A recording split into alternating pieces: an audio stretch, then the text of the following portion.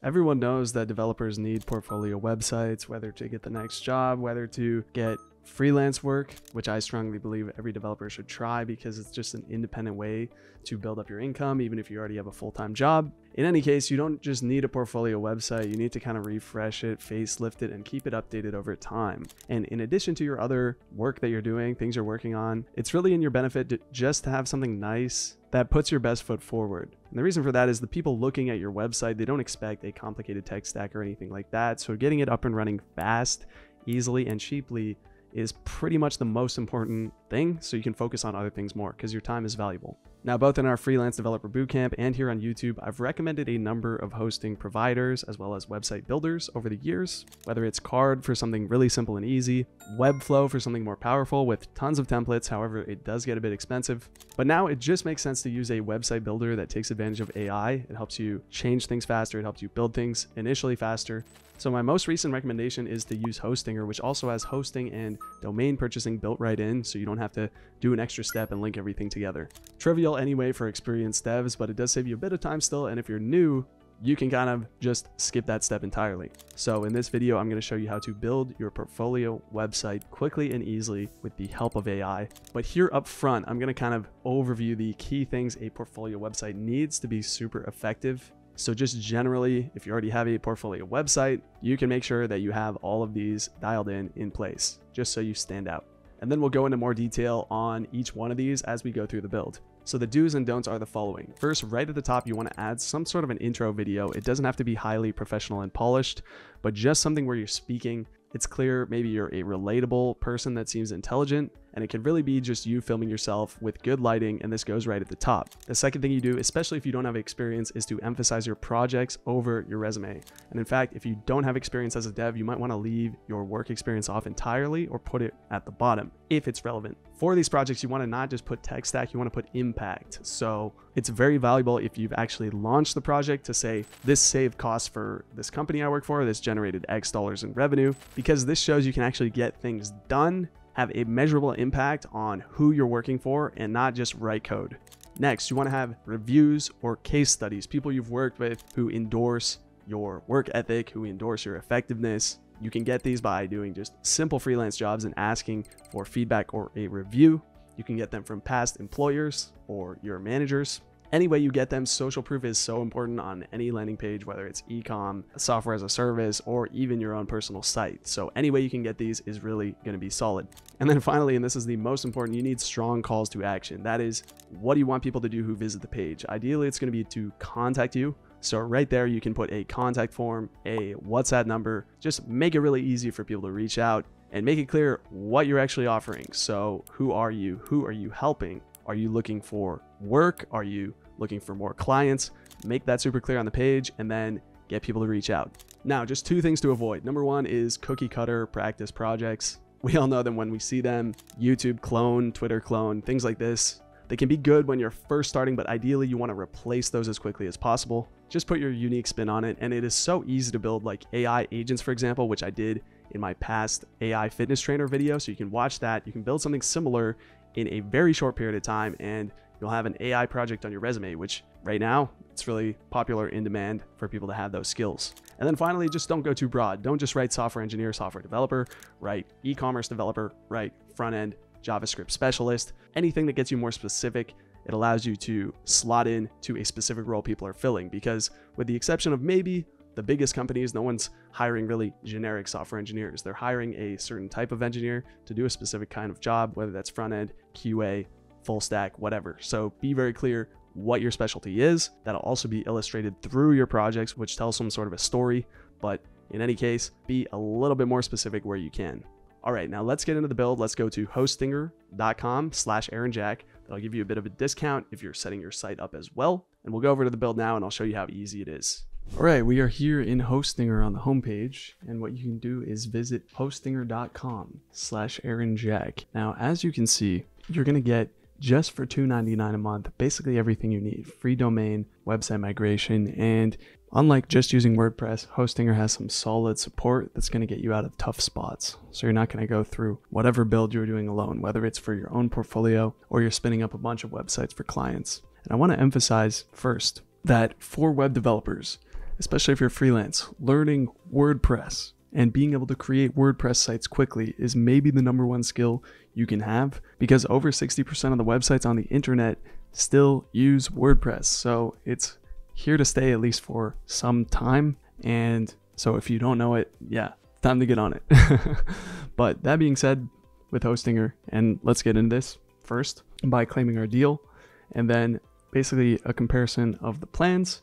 The business plan is, in my view, the most solid, because if you open the drop down here, you're going to get not just all the basic things, but some more advanced AI features. And that's really what I want to emphasize here. It's going to give you that AI layer on top of WordPress, where you can generate images, you can generate copy, blog posts, and a lot more. So it's going to basically give you everything you need for SEO, for content generation, and that is so important in this day and age to be able to quickly create new pages.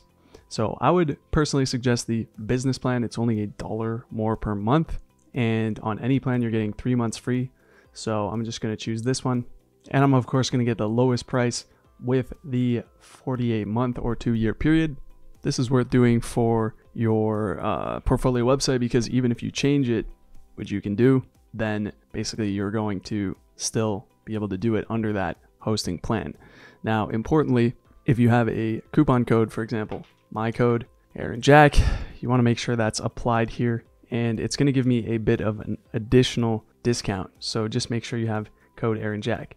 Now you want to go through the account creation flow, and it's basically a standard checkout flow with all the extras that you see here.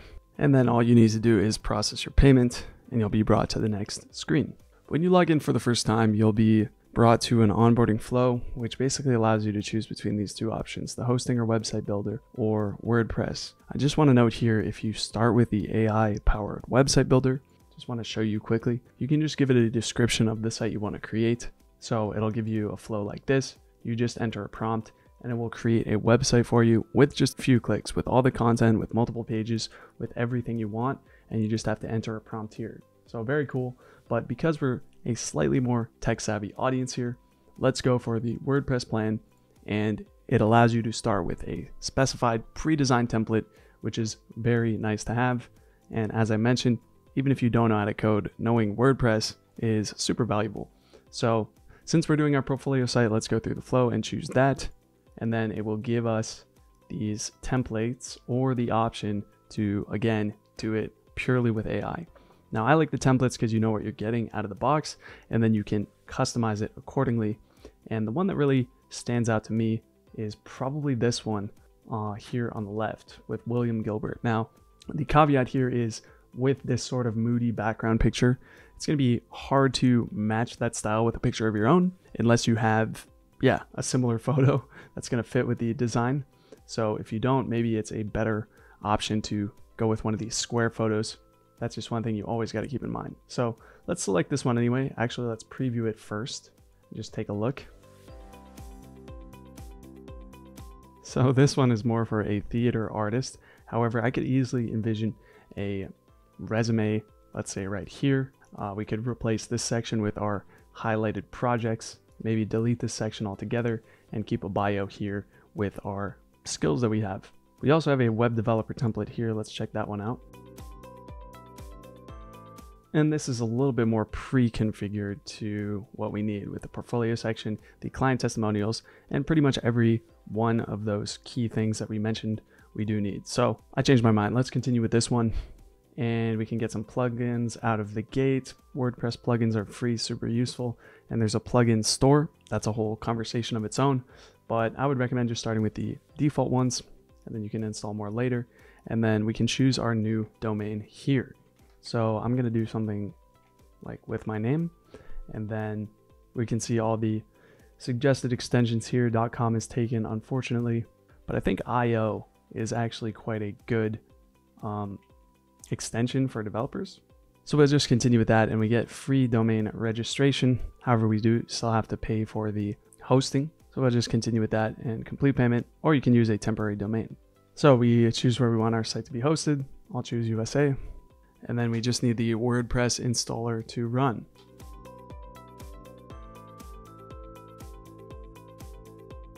Now the installer will just take a minute or two to complete, and we are brought back to the home page with a summary of our WordPress site. Now a few things I want to point out here. So our domain is active and already connected if we created one. And I also want to emphasize the email accounts, which is a lower cost than you're going to see most other places. So with the business starter, it's only 99 cents per month. And if you want to go for Google, it's going to be about $6 per month. So same cost as setting it up through normal Google Workspace, except you can do it directly from this admin dashboard. Jumping back over to our website here, if I click into it, I can see that it's already created and deployed. Now, if we go to the admin panel, that will take us to our WordPress login. So everything works pretty much the same as WordPress. And we have kind of a checklist to go through, whether we want to create blog posts, change images, edit our SEO, and similar. We can also see our default plugins that we installed here on the left side. Let's just check out media so we can start maybe uploading some new images of ourselves to replace these stock images. Now we can of course add media files from our desktop, or we can go into pages and edit the home page, and we can just click in and edit directly any specific element. So if we wanted to, for example, change this image or use a new stock image, there's an integration here where we can just search and replace anything. So what I might want to do is specify that I'm a front-end developer, e-commerce, and maybe we want to include SEO services. Not too hard to learn, but we just basically ensure each page and blog post is following the best practices.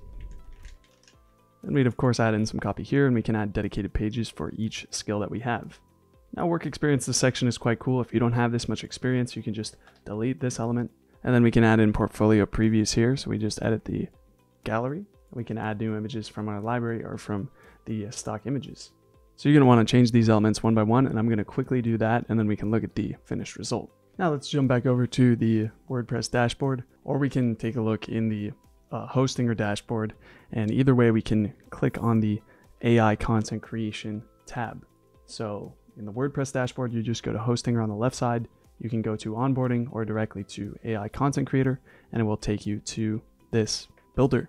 And again, you have to make sure you have selected at least the business plan to make this work. So we can generate either posts or dedicated pages. We can select a few options here. And let's say we want to create a blog post about one of the projects that we did. So I'll just type here and I'll speed it up for you.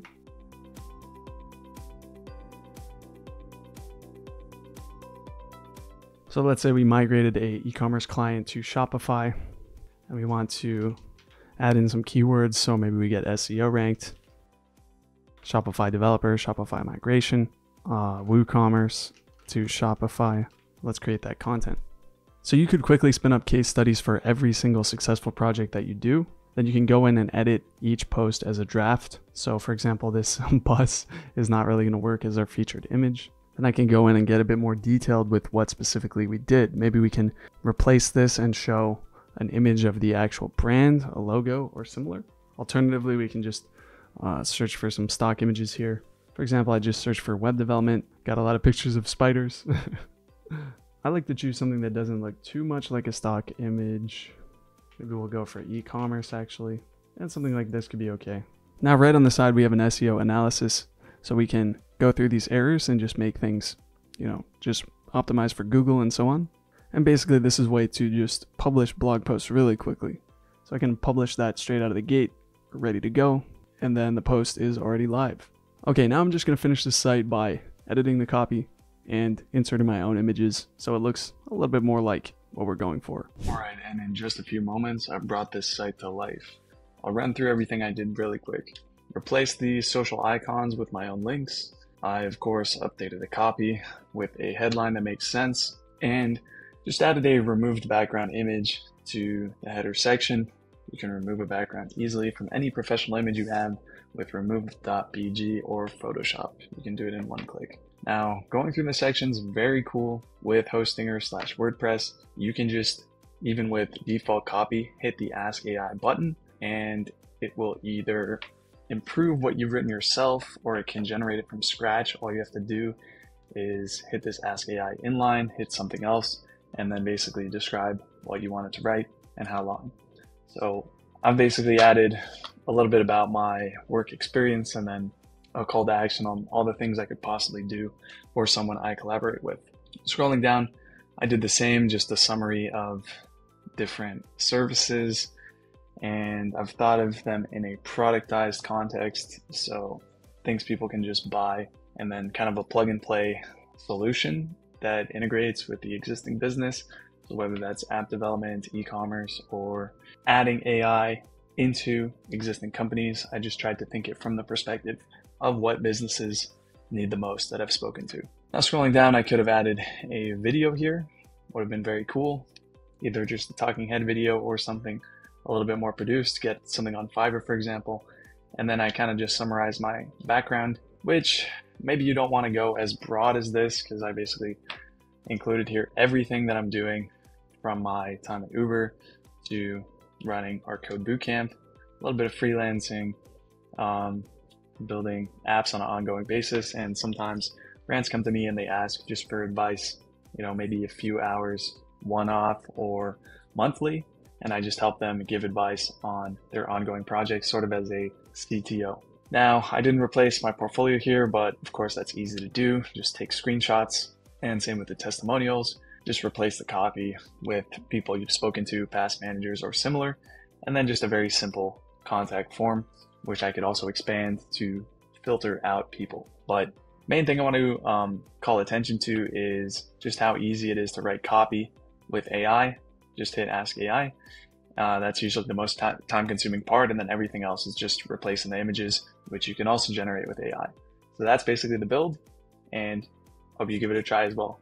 All right, now you know how to build your portfolio website with AI, so no more excuses. It's not too time-consuming, and I'd actually be quite interested to see what you come up with. I'm happy to check out your site if you message me on Instagram at AaronJack. And I hope this was at least interesting for WordPress, a way to quickly build sites for clients or for your own purposes and practice. So with that being said, hope it was interesting, and I'll see you in the next video.